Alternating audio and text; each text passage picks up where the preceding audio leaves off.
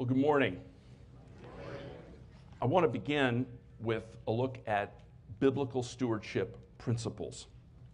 It is not rocket science to understand biblical stewardship.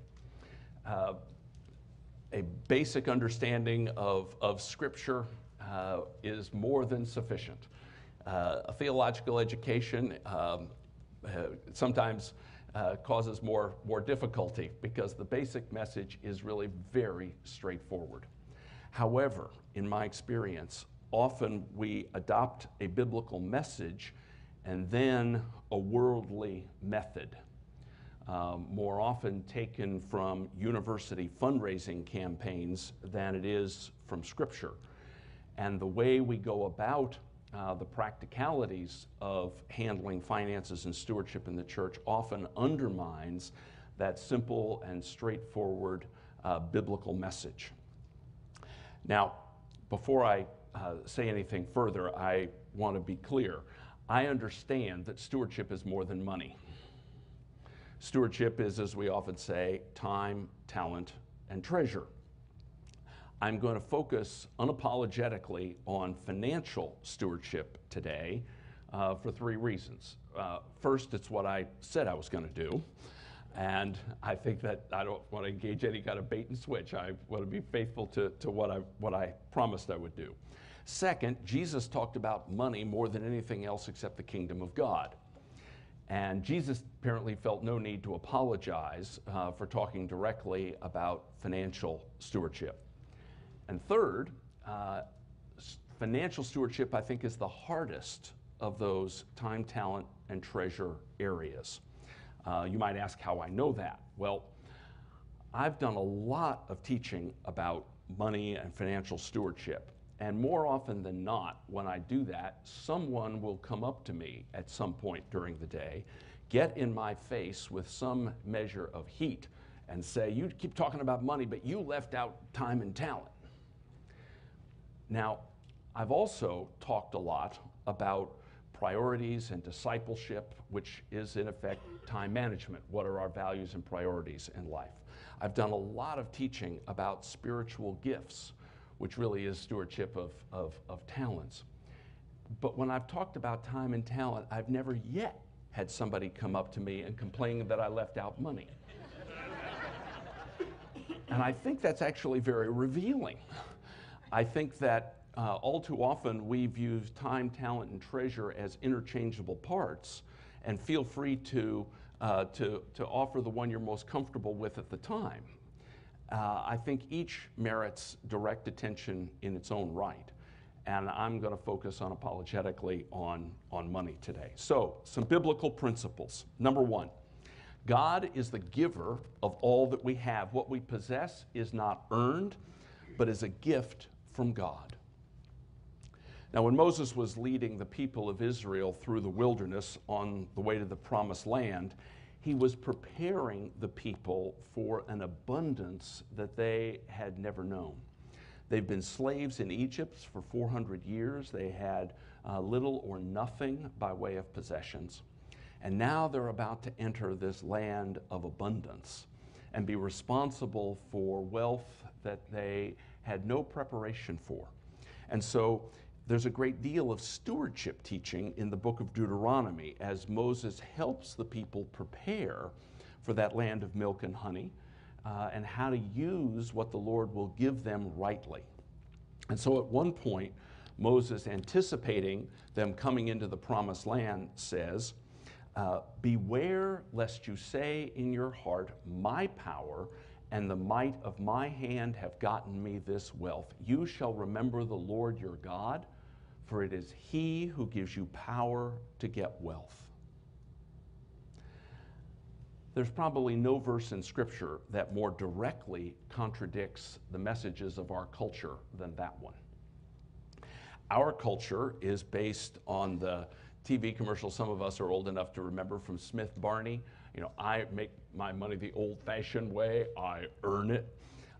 We think that what we have is ours.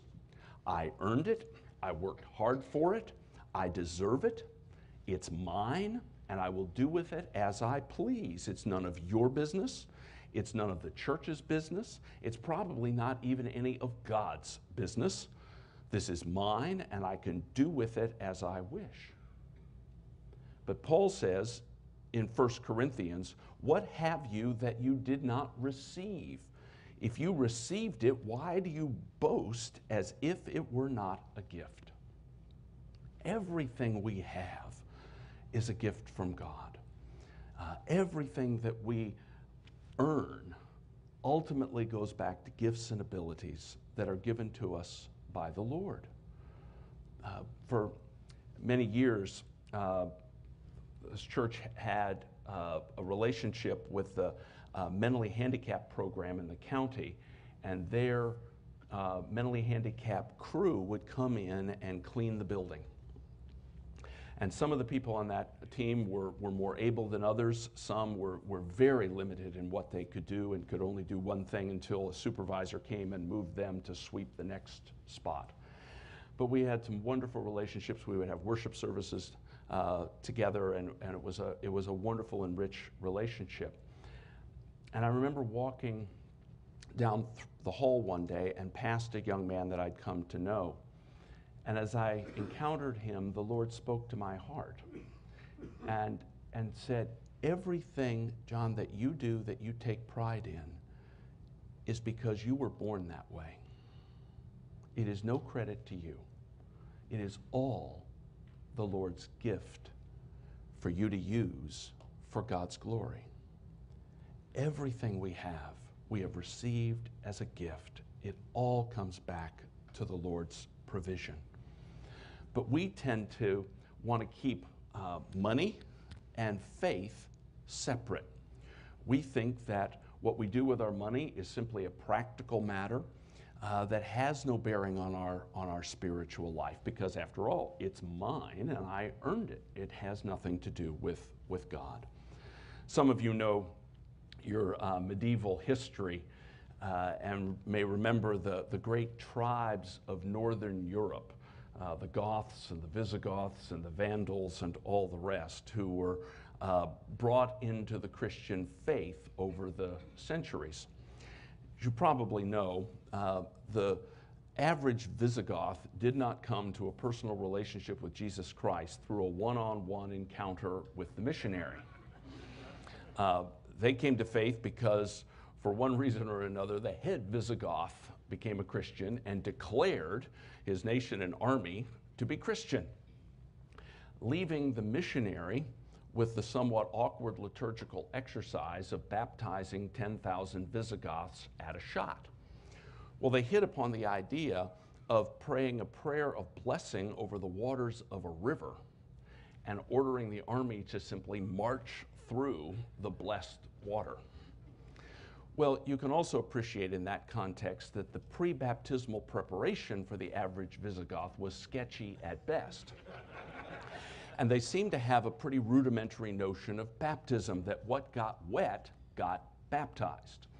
I have friends in other traditions who think exactly the same thing, but what got wet got baptized.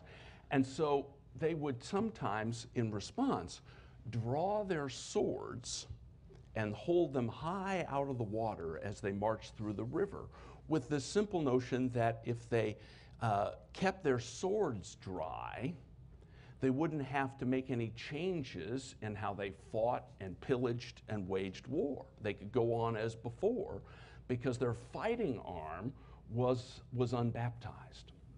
Well, in my experience, all too many American Christians have gone through the waters of baptism with wallets held high out of the water, convinced that if we can just keep our checkbooks dry, it won't affect our lifestyle, that God can have this part of my life, but I, over here, have this part of my life.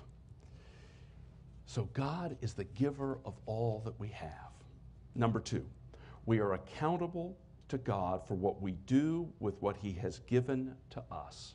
We are managers, not owners. Money is a spiritual matter. What we do with our money affects, for good or ill, our relationship with the Lord. The parable of the talents, you remember, the master gives his his possessions to his servants and calls upon them to manage them for him. And then, one day, after a long time, the master of those servants came and settled accounts with them. To two of the servants, you remember he says, "Well done, good and faithful servant. You've been faithful over a little.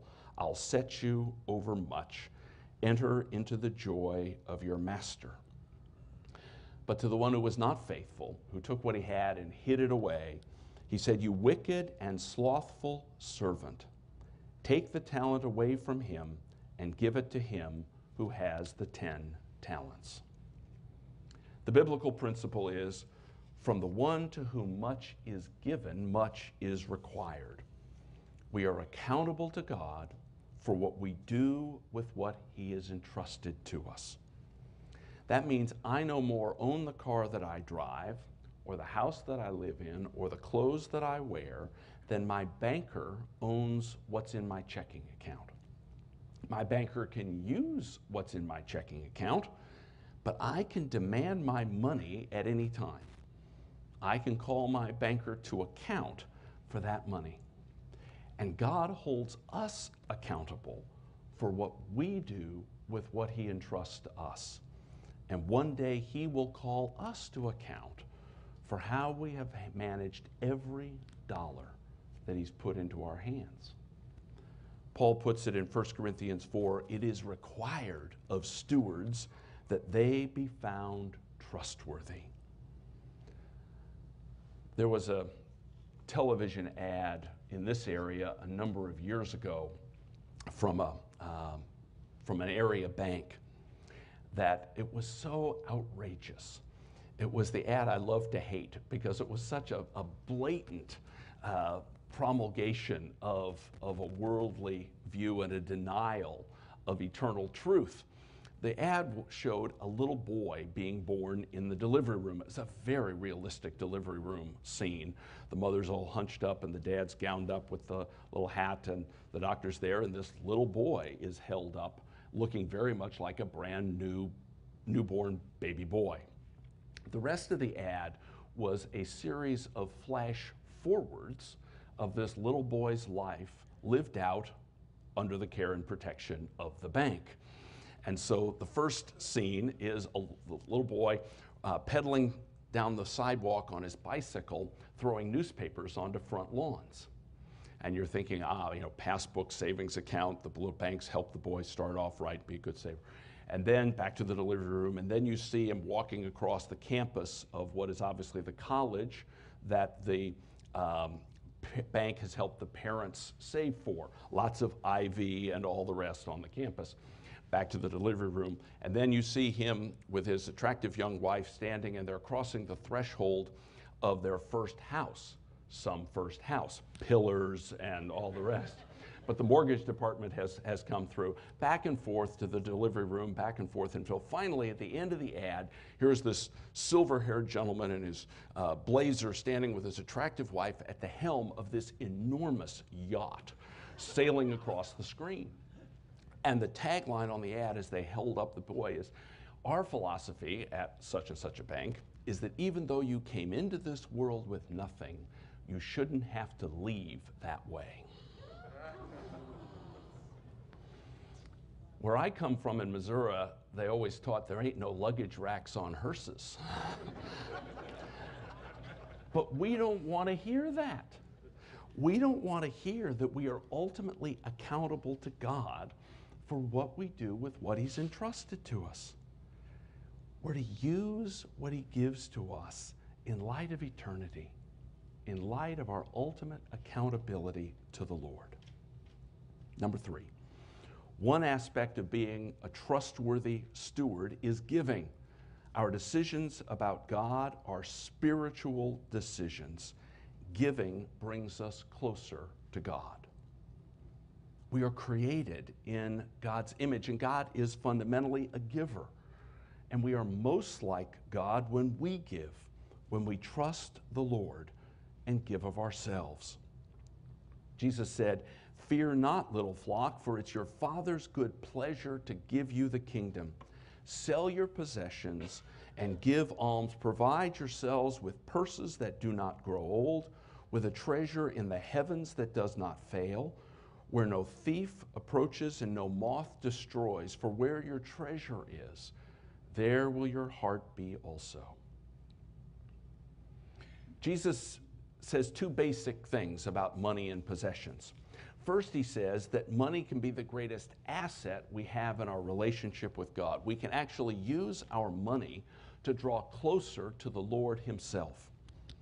And we see that in stories like the poor widow with her 2 tiny copper coins. And she offers everything she has to the Lord. And the Lord Jesus, watching, says she has shown more love for God than is shown in all of the superficial gifts of the wealthy. The story of the Good Samaritan, the one who uses his money to take the man who's been beaten by the robbers and have him fed and bandaged and cared for at the inn at his expense.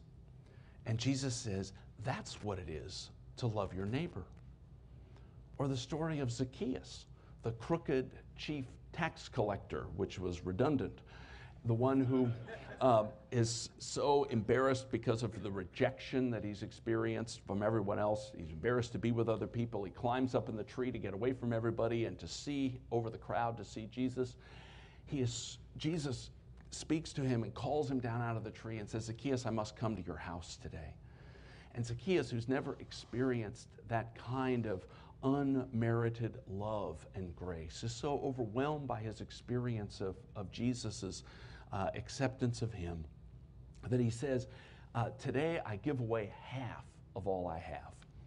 And if I've cheated anybody, one of the great biblical understatements, if I've cheated anybody, he says, I repay them fourfold. And Jesus, fascinatingly, doesn't sort of, if you will, tear up the check and say, I don't want your money.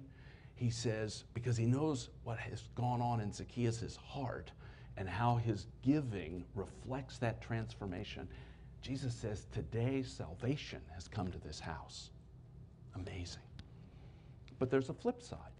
Jesus also said that money can be the greatest threat to our spiritual lives.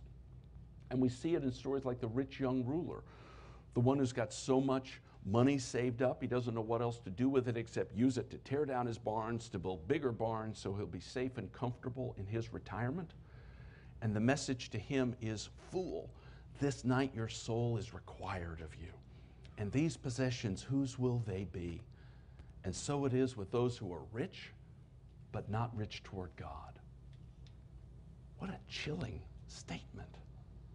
And what a warning. Money can be the great threat to our relationship with God. Or again and again, we see the Lord issuing that invitation and that warning. But you and I have a problem with this. And that is that in our heart of hearts, we don't think this applies to us. Now, probably almost all of us can think, however, of someone else who needs to be hearing this. You know, their money and their lifestyle and unconcern for God, they have a spiritual problem. They really need to get in touch with that. But me, no. My problem's only practical. I just don't have enough of it. But Jesus makes it clear that whether we are as poor as the poor widow with her 2 copper coins, or as rich as the rich young ruler, that what we do with our money is a spiritual matter that for good or ill affects our relationship with the Lord. How we deal with our possessions matters profoundly for our spiritual lives, our relationship with the Lord now and for eternity. Number 4, as we give, we are called to tithe, to return 10% of what the Lord gives us. Well, tithing is where the rubber meets the road. This is where it gets real.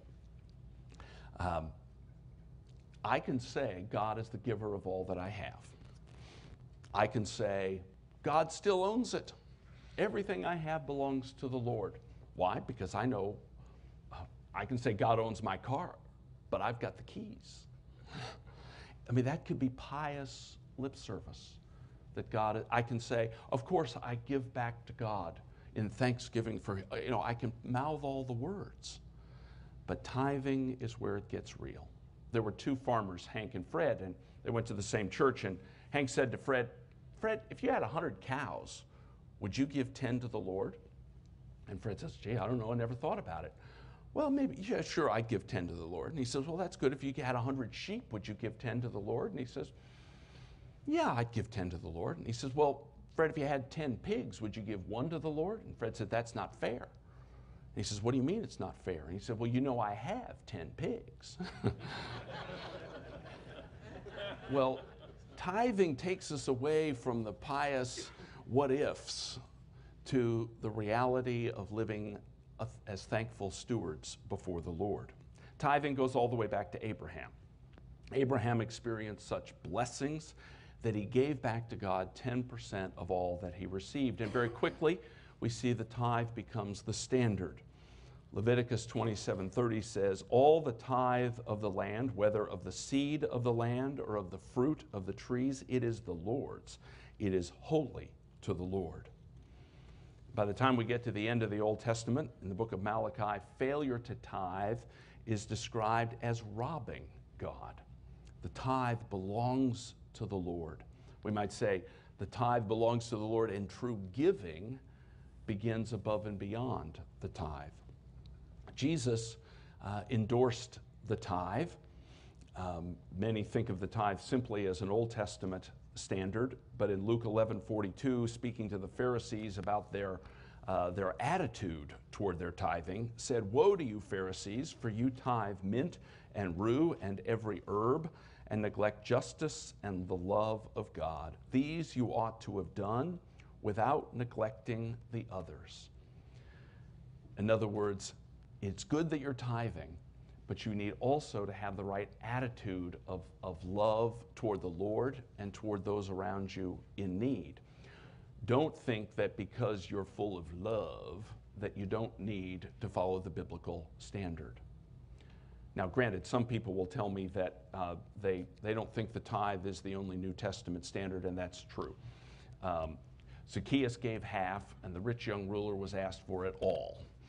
And I often tell people if they prefer one of those other standards, that's fine with me. I was not taught about the tithe. I grew up in a generous household. My father was very, very generous, but we didn't talk easily or openly about money. I didn't learn about it in my early years in seminary and ordained ministry. I got involved in dealing with stewardship and in teaching about it the way a number of you have gotten involved in things in the church, and that is I opened my mouth once too often in a meeting and was put in charge. I was a very young priest serving in the Diocese of Virginia. For reasons known only to God, I was put on the executive board of the diocese at about age 26, and the discussion was going on about the fact that the diocese was broke, that the entire budget of the diocese had gone up about 12% in 12 years. That wasn't even 1 year of inflation in those days, and things were really in pretty desperate straits. One person suggested that what we needed to do was tell all the churches that if they gave us more money, we'd promise to send it all to the national church.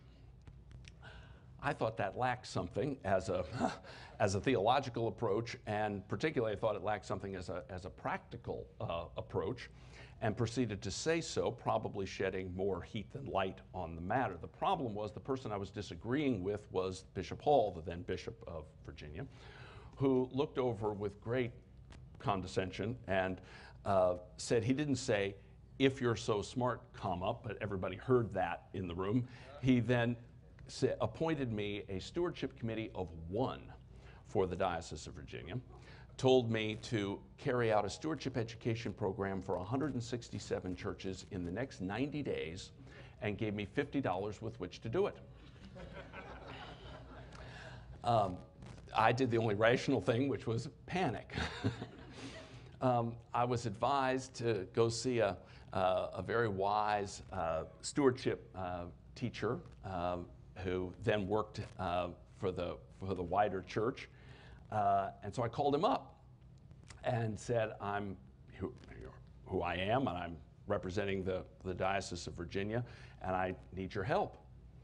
And I don't know how to describe his response except to say he was polite but evasive, because he wasn't allowed to help unless he was formally invited, and he was smart enough to realize, who is this guy to claim that he's representing this young whippersnapper, the largest diocese in the church and all the rest. And he said he'd have to get back to me, and I know he called the diocesan office, where I'm sure he was told, yes, we know, but he's the best we've got, because he called back 10 minutes later and couldn't have been nicer and invited me to come to his office. Well, back then a shuttle ticket to New York cost $47. So I could do that. The cab ride was on me. Went and sat down and said, help. And he said, well, tell me about your situation. Tell me why you're here. So I explained, well, we've got 167 churches and we're broke, and I've got 90 days and the clock's ticking, and I've used 47 of my $50 and all the rest. And he said, well, that sounds pretty significant. Tell me about your stewardship. Well, we've got 167 churches and we're broke and we don't have this. And he said, I understand that. Tell me about your stewardship. We've got 167 churches. I wanted to talk about anything but my own stewardship. But very gently and very lovingly, he called me to deal with the claims of Christ fully in my own life, because he saw me for what I was, a fearful and partially committed servant of our Lord Jesus Christ. And we talk all the time in the church about seek the giver, not the gift. And that's what he did, because nothing that I was going to give would ever in any way make any difference to him. That wasn't his concern. He was only concerned about what he saw in me and challenged me to deal with the biblical call to faithful stewardship. And so I understood the Lord was calling and challenging my wife and me to deal with the biblical tithe. So I went back and shared that with Meg, and we began to talk about that and pray about that. I think she thought I'd lost it initially when I came back. We didn't talk easily about that kind of issue about money and finances in our marriage because of our experiences growing up. So it wasn't easy for us initially to have those conversations. But as we talked about it, as we prayed about it, we really heard the Lord saying, I'm calling you to tithe. I'm calling you to trust me. And so we made a decision to move to the tithe. And we made a decision to do that in a couple of big steps. And we were moving ahead and experiencing real joy in that. We began to look forward to going out to dinner, sitting down in the fall, and thinking and talking and praying about how much more can we do and where can we make this gift. And God began to show us a joy in giving we'd never known before. And then we got to the place where we were going to make that big step to the tithe. And it was the time when I was being called to be the vicar of a little mission church down in Triangle. And that was a very small church with a very small budget, and a full-time priest was going to be a very big part of that very small budget. And I was dealing with the reality of taking this position at a very modest salary. My wife was 7 months pregnant with our first child and going to be out of work. And we were coming to the community and hoping to buy a house, and interest rates were 18%. And though I'd made real progress, I think at that moment it was as if it all evaporated and the choice was again right before me. Will you trust the Lord? But Meg and I prayed about that, and I remember vividly the night I sat in the senior warden's living room and he said, here's how much we can pay you. And my response was to fill out a pledge card on the spot and hand it back to him for a tithe. I do not know how the Lord does these things. All I know is that I never had a moment's sleeplessness over that mortgage. The Lord provided and more. and brought such joy in my life.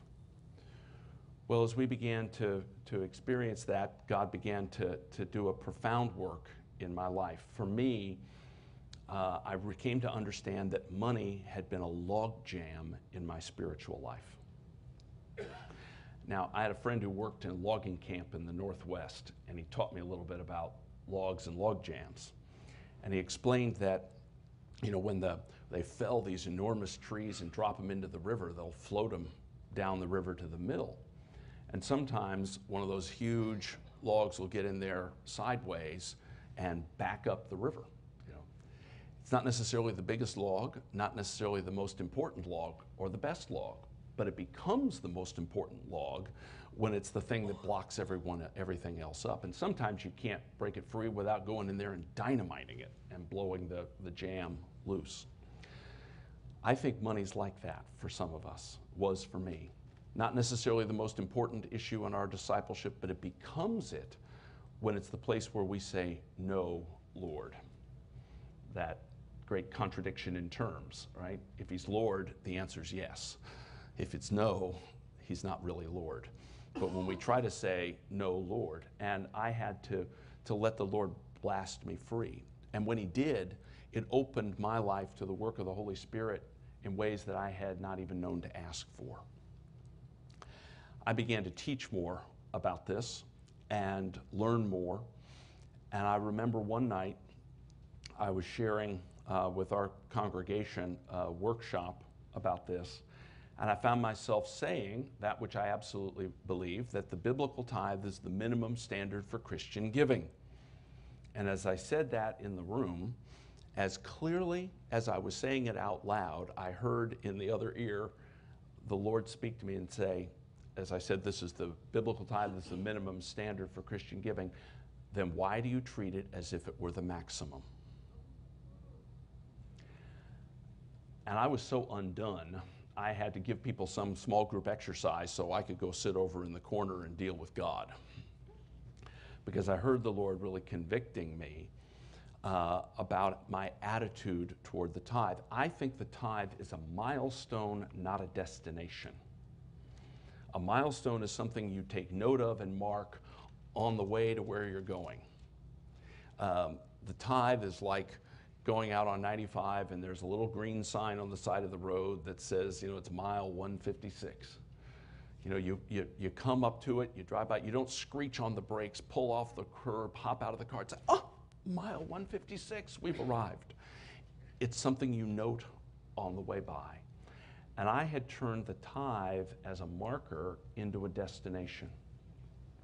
And the Lord showed me that he had much more for me if I was willing to continue to trust him. And so we made a decision to continue to move ahead in our giving.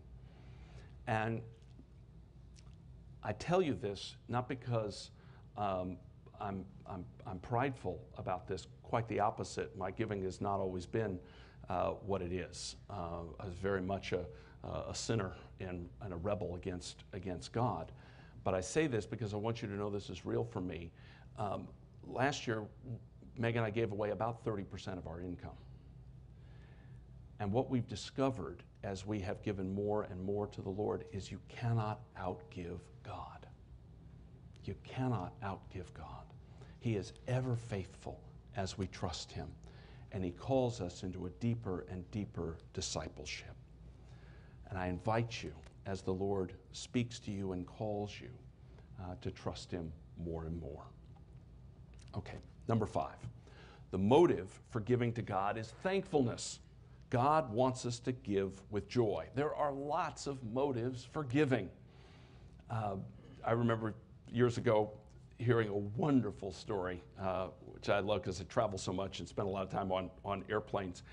In Miami, on Flagler Street, one of the main streets, there were a series of magnificent royal palm trees that one night were vandalized. 6 royal palms were cut down. And the city didn't have the money to replace these very expensive trees, full-grown trees. And then one day a donor came forward and offered to replace the palm trees at private expense. The former palm trees were 15 feet tall, and they formed a beautiful foreground to a huge Delta Airlines billboard. The new palm trees were 35 feet tall and completely hid the billboard. The donor, Eastern Airlines. There are lots of motives for giving, and you hear a lot of them in the church. They're false motives. The motive of pride. Jesus said the Gentiles love to be thought benefactors, and so do American Christians. I'm convinced if you can put a plaque on it, you can sell it in an American church. This rector given in loving memory of, no problem. But that's not Jesus's way. Jesus did not give greater recognition to larger gifts. He did not puff people up by flattering them and telling them how generous they were. It is very tempting to play to people's pride by flattering them and affirming them when they are not giving in accordance with biblical principles, but just giving perhaps an impressive gift in worldly terms. You can appeal to guilt. You see that in magazines. You can feed this starving child, or you can turn the page. Now, I believe in feeding the hungry, but the solution to guilt over our use of money is not giving. It is repentance and forgiveness, and then obedience to God's call. If we teach people that the way you deal with guilt is by writing a check, we have given them a false gospel, and we have led them away from the transforming truth of Jesus Christ. You can appeal to duty. A lot of military folks in this area, people understand duty. You have an obligation to support this church. Think how much you get from this church. You have a responsibility to support it. You see that, hear that all the time on National Public Radio. You listen to this radio program, you have an obligation to support it. Do you know how much it costs to educate your child in Sunday school and that kind of fee-for-service approach? It's not a biblical approach. Then there's the motive of give because the church is a good cause. Now that is more subtle. It's probably the most subtle false motive, but that's not why we give. We don't give first because of the work of the church. We give first because of the Lord. We don't give first because the church needs it. We give first because the Lord wants it. It is our responsibility to come before the Lord with a thankful heart to give. I'm one of those people that thinks if the church somehow didn't need the money, we still should receive the offerings, and even if we took it out back and burned it, because we need to give. Now, once people have decided to give, then indeed it's appropriate and right to talk about what the church's mission needs and how it will use those offerings. But first and foremost, we give out of joy, because it is thankfulness that is the biblical motive for our giving.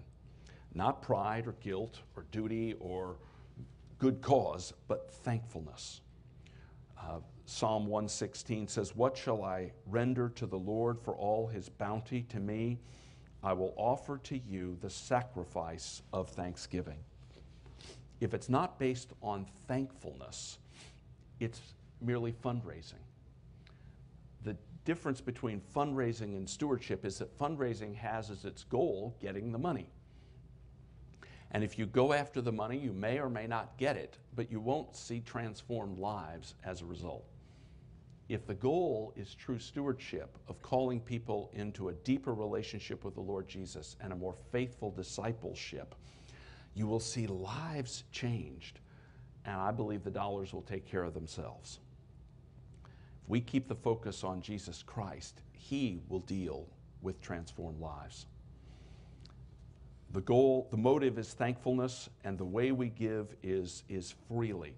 2 Corinthians 9:7 says, "Each one must do as he has made up his own mind, not reluctantly or under compulsion, for God loves a cheerful giver. The word for cheerful there is hilarion. God loves a hilarious giver, an exuberant giver. Jesus gave the Pharisees a hard time. They were counting out spices in the kitchen cabinet to make sure that they were tithing. Counting out dill seeds, 1, 2, 3, 4, 5, 6, 7, 8, 9, one for God. And they weren't counting to make sure they didn't give God one too few. They were counting to make sure they didn't give God one too many. But a hilarious giver is give it to the Lord with joy, with thanksgiving, transforming our lives. Number 6, God calls us to give so that we might experience the quality of life that he wants for us. Deuteronomy 12:28, Moses said, "Be careful to heed all these words which I command you, that it may go well with you and your children after you forever, when you do what is good and right in the sight of the Lord your God." There are two kinds of laws in the universe.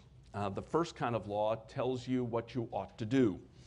Mail your Christmas packages early, drive 55 miles an hour, don't swing on 3 and 0. Things that tell you, do this in order for things to go well for you in your life, because this is, if not, you'll be punished, there are consequences. The second kind of law doesn't tell you as much what you should do as what you will do. The law of gravity, second law of thermodynamics. These describe how life is. The law of gravity doesn't say, if you go up on the roof and jump off, please fall, and if you don't, you'll get into trouble. It tells you what will happen when you do jump off, and there are consequences. It is a natural thing for us to view God's laws as the first kind, that tell you what you should and shouldn't do. On the deepest level, God's laws are the second kind. They tell us how life really is. And if we care about our spiritual and physical well-being, we will heed God's principles. Moses is telling us that when we live life God's way, life goes better for us. God's not trying to spoil our fun or crimp our freedom. He's trying to help us experience what Jesus called the abundant life. And it's found in trusting him and in giving to him with an open hand. And last, number 7, after we know why we give, then we can focus on the ones who receive what we give to the Lord. Deuteronomy 15, you shall give to your poor brother freely, and your heart shall not be grudging when you give to him, because for this the Lord your God will bless you in all your work and in all that you undertake. For the poor will never cease out of the land. Therefore I command you, you shall open wide your hand to your brother, to the needy and to the poor in the land. Indeed, once we've decided to give, our stewardship calls us to be mindful of where we invest that giving. And that's where the church's mission is so important. We do need, and we'll talk more about this afternoon, we do need to hold up the mission of the church and the priority of what God is doing in reaching the world with the good news of Jesus Christ. It is important to share what the church does with its work, but it's a secondary call after we have called people to give. We are not simply a voice arguing for our good cause versus all the other good causes. Once we know why we give, then we can say, all right, how and where will I invest that giving? And the result, 2 Corinthians 9, 11 and 12, you'll be enriched in every way for great generosity, which through us will produce thanksgivings to God. For the rendering of this service not only supplies the wants of the saints, but also overflows in many thanksgivings to God. Your faithfulness, your generosity will change your life and be God's instrument in the lives of many other people who will give thanks to God for what he is doing in and through your life and your witness. I'll close with one of my favorite stories. It's about the small country church that didn't have a rector, couldn't afford one, didn't even have guest preachers very often because it couldn't afford them. But once in a while they could have a guest preacher come in, and so they got a certain priest to come and handle Sunday morning services. And he arrived early, there was no one else there, and being a small country church, it was unlocked. So we went in and poked around and, you know, read all the things on the bulletin board, and read the tracts in the tract rack, and noticed there was a box in the back of the church, you know, one of those boxes they have for offerings for the poor. So we reached into his pocket and pulled out a couple of quarters and put them in the box. Well, sometimes later, the senior warden arrived.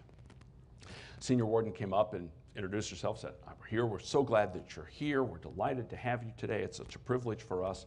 Here's where you can vest, and here's how we do the service, and I'll leave it to you." Well, after the service, senior warden came back up and said, "Oh, it's just been wonderful having you here. This has just been a glorious day for us." And then she said, "Well, I'm embarrassed to say this, but we're a small country church, and we don't even have any money to pay our guest preachers. But we have a system in our church. We have a box in the back where people can put offerings to give to our guest preachers. And after your Jim Dandy sermon, I know there's going to be a lot of money in that box." So it goes back with a little warden's key and opens up the box, and out falls 50 cents, right? And it's all the guy could do not to laugh on the spot. Goes home, is regaling his family with this story over Sunday lunch, and they're all laughing uproariously except his 11-year-old son, who looks at him and says, "Dad, you don't understand. If you'd have put more in, you'd have gotten more out." Jesus put it this way: if you seek to save your life, you lose it. But if you lose your life for my sake and the gospel's, you'll find it. Or in other words, if you put more in, you get more out. The call to faithful stewardship is an invitation to enjoy the transforming power of our Lord Jesus Christ, who makes us new and uses us for his glory. Amen? Amen.